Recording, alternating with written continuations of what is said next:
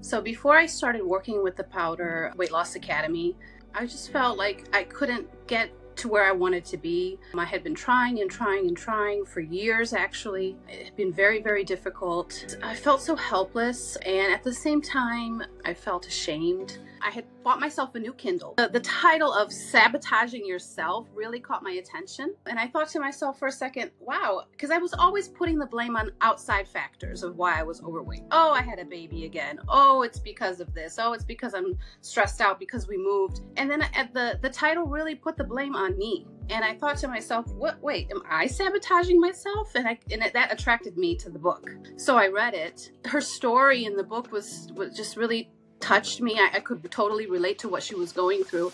So that made me do a little bit of research online about her. We had a one-on-one contact in the beginning. So she gave me her full attention. She didn't know me, I didn't know her, but she gave me her full attention. I could tell that she could understand what I was going through. She had experience in what she wanted in this problem. And like I said, I felt lost. And I really had this guide feeling from her, which was great. That's what I needed. Like someone to inspire me and help me, like hold my hand. If there was anything that might have made me hesitant in getting started, it would have been not cost effective for me at the time. And I remember thinking, oh my goodness, I don't know if I can afford to do the program. And I had to speak with my husband about it so that we could make a decision.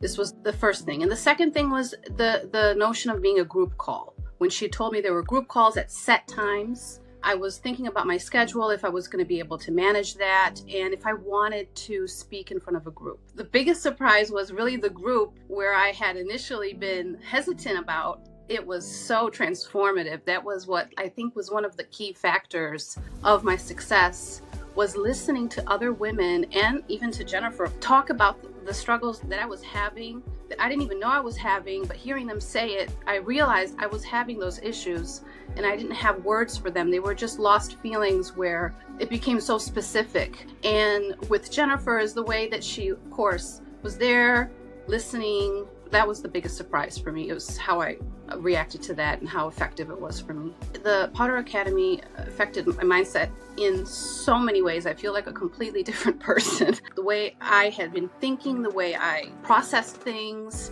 what I was using food for all the wrong reasons, and I didn't realize it. I feel much more positive. I journal when I'm processing emotions that are difficult. This is my journey with Jennifer Powter. I was at 237 pounds when I started with her, which was, I think, the heaviest I've ever been. And now I'm at 190 pounds. This time it's different because I just feel like I've transformed. Like my mind, my body, the way I think, and I can't really go back. Even during the holidays now, I felt like, oh, I can indulge here, indulge there, and my weight crept up a little bit.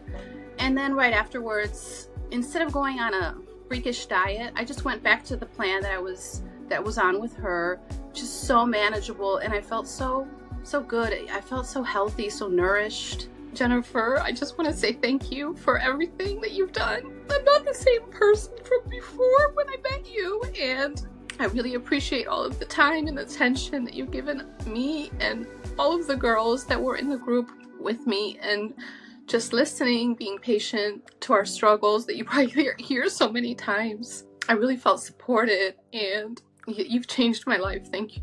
VANESSA, Fort Lauderdale, Florida.